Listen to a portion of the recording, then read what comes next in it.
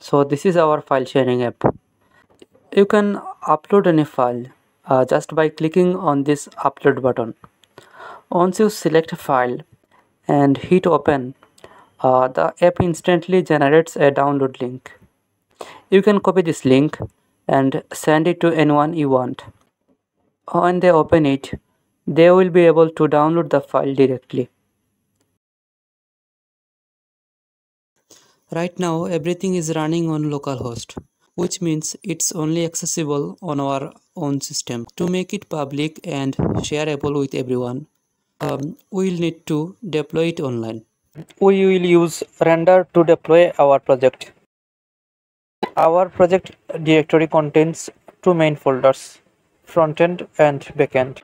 Inside the Backend folder, we have package.json, packagelog.json, and node modules. We will move this to the root directory of our project. Now the package.json is in our root folder.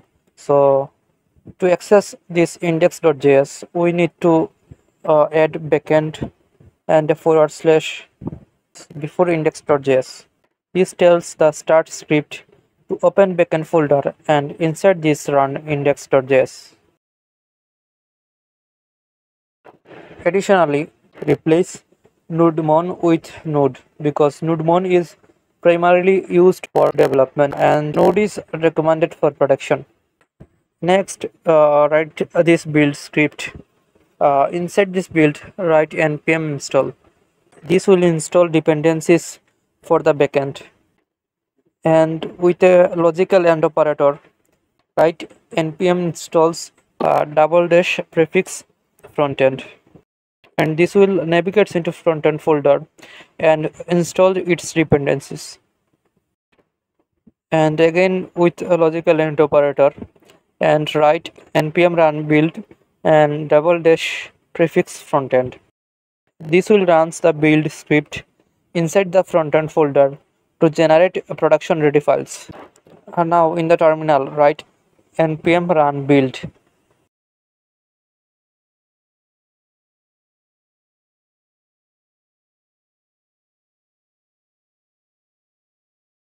And after this, you can see a folder named dist is created inside this frontend folder. Now our target is when the backend starts, it should also serve the frontend. To achieve this, update index.js inside the backend folder. Here write const _ and dir name and write path.resolve and import path from path. Now write app.use express.static and this serve the static file such as HTML, CSS, JavaScript, image file, etc. from our frontend. And inside this pass this dir name and dist folder. And inside frontend we will get the dist folder. And now write app.get and this. This ensures that index.html will served from the dist folder when user access this site. So we have successfully completed the setup so that the frontend will be automatically served when the backend starts.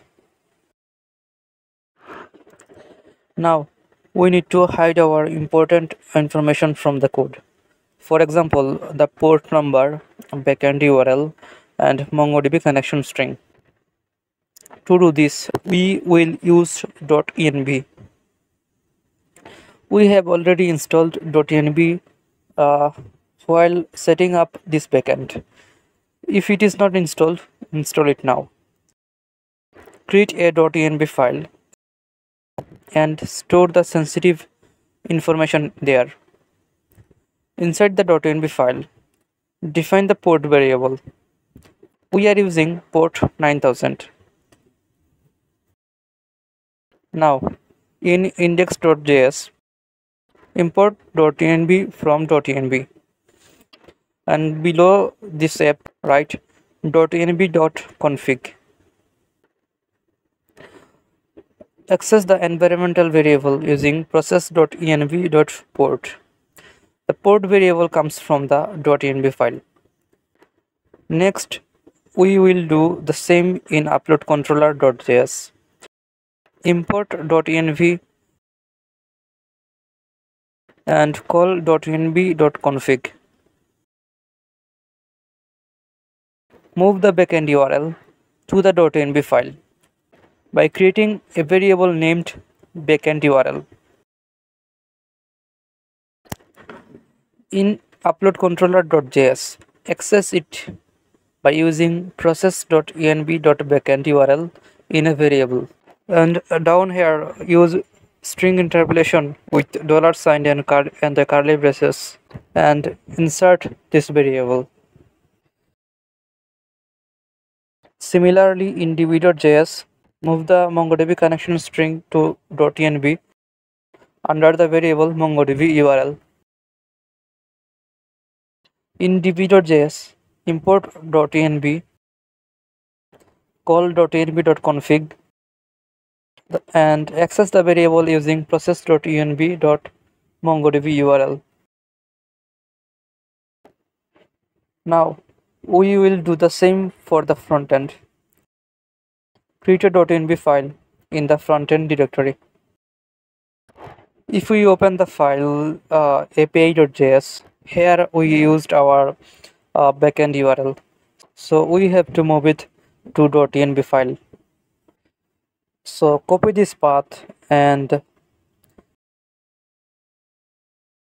set it in a variable in .env. Ensure that the variable name starts with byte. Access it in api.js using import.meta.env.byte backend URL. Now replace double quotes with backticks and delete this portion and use string interpolation to insert this variable. This will keep our sensitive information secure and out of the main code base. We will upload this project to GitHub. Before uploading, we need to make sure that both .env files are ignored and not uploaded to the repository. To do this, in the frontend folder, open .gitignore. If you don't have .gitignore, you can create one and add .env to gitignore so that Git will ignore this .env file during commits. And in the root directory, here we can see we don't have any .gitignore file. So for hiding this .env file, we need to create a .gitignore file. Now open this .gitignore and inside it add .env. This will prevent our environment file from being uploaded to GitHub. Now we have to ignore this node modules folder. So for ignore this node module folder, we have to write node modules and a /. This will ignore this node modules folder. And we have also node modules in our frontend folder. For ignore this, let's open this gitignore from frontend folder and here write node modules and a /.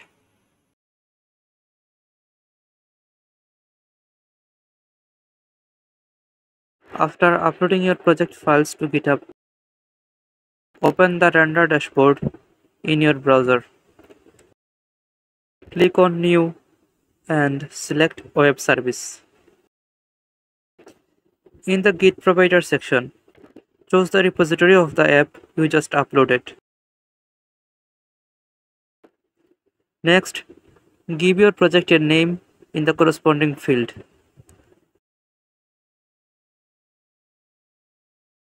Scroll down to the language section and select Node. And keep the branch as it is. Render will automatically detect it from your Git repository. Scroll down a bit more. For the build command, If we check the package.json file, we can see it's set to build. So here enter npm run build. For the start command, it's defined as start in package.json. So here enter npm run start. Scroll down again and choose the free plan option. Now under the environment variables, you will need to add the variables from your .env file. Open your root.env file, copy the contents and paste them into the environment variables. Leave the backend URL as it is for now. We will update it later. Next, open your frontend.env file. Copy this and paste this here. And click Create Web Service. Once everything is set up, you will see a message build successful and your service is live. Now copy the link provided by render and go to the environment section and click edit and update both backend URL with the new URL provided by render. Click this save, rebuild and deploy button. Render will rebuild your app with the new environment configuration. Once deployment is complete, open the link in your browser. Your app should now be live. By selecting a file in the app, you will receive a generated link. Copy that link, open it in your browser, and you will be able to download the image by using this link.